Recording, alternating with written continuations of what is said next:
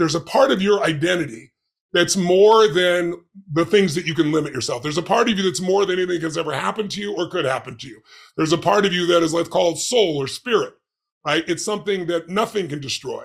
If we get you to tap into that aspect of identity, we can create a compelling future.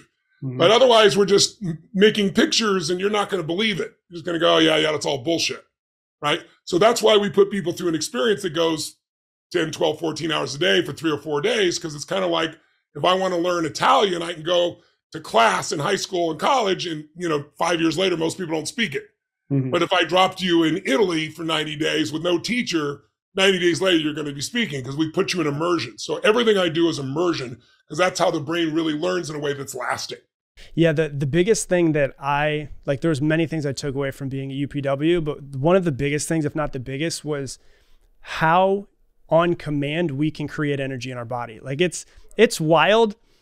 I remember like the third day, it was like 13 hours in, it's like 2:00 in the morning. And I'm like, how the fuck am I still dancing? Like how is there so much energy in this room? And it was really, really inspiring, because there's so many people that they don't think they have enough energy throughout. Oh, I'm so tired. And then they have this story that's in their head. Tired, just think of it this way. If you got the greatest computer in the world and you plug it in, there's not enough electricity, it's not going to work right. Well, tired is the first step to being depressed for most people. Yeah. And most people are tired not because they're working so hard.